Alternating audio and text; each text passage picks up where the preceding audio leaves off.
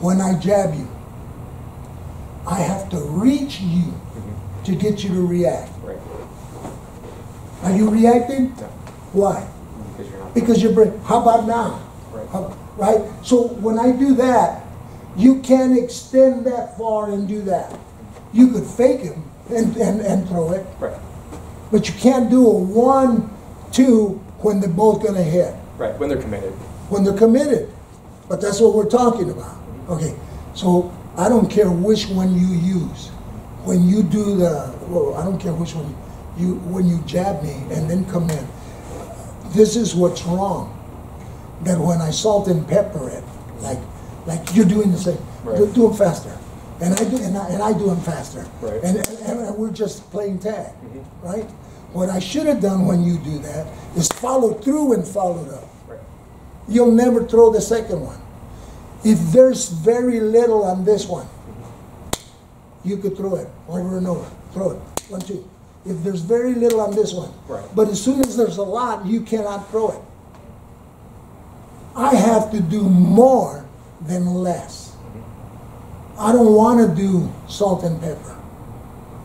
When I make my block and I hit you 1-2, I never do it like that. It's still like that. Do you see how much turn I did? Right. So when you throw it, I did Sansu, look. I didn't do, you get it? Right? Look at my elbow. Yeah, I felt that was good. Yeah, that's to the face. Right? So when do you see everybody doing that? They do this. Take 5 minutes to get in there. So then the boxer argues, well, you can't do that.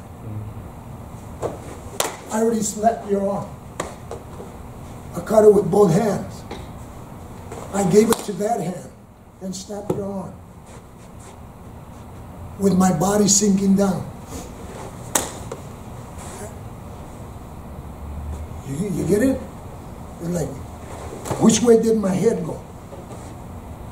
I already kicked you and hit you, right?